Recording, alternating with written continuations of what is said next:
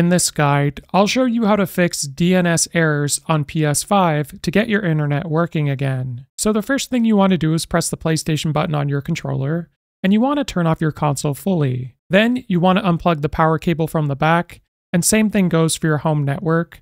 And then after 30 to 60 seconds, plug everything back in and see if you get the error. Now, if you still do, go to Settings on your PS5. Then we're going to go to Network Settings, and from here scroll down to Settings, and we're going to go to Set up Internet Connection. Then you want to find your Wi-Fi network and press the Options button on your controller. Now once you're here, we're going to go to Advanced Settings, then scroll down to where it says DNS Settings, and we're going to change this from Automatic to Manual. Now what you want to do for the primary DNS is put in the Google DNS or the Cloudflare DNS.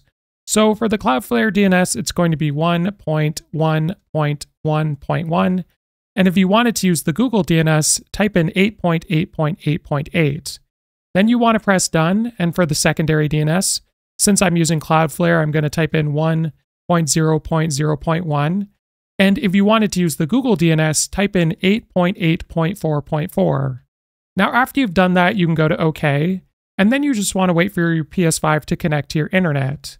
Then after you've done that, we're going to go back, and then go back again and go to Connection Status, and you want to test your internet connection just to ensure that it's working with this new DNS. Now, if you're having any problems, you can always try the other DNS, or you can change it back to automatic. You just want to ensure that this works and you're no longer getting a DNS error. If this guide was helpful, like and subscribe, and we'll see you in the next one.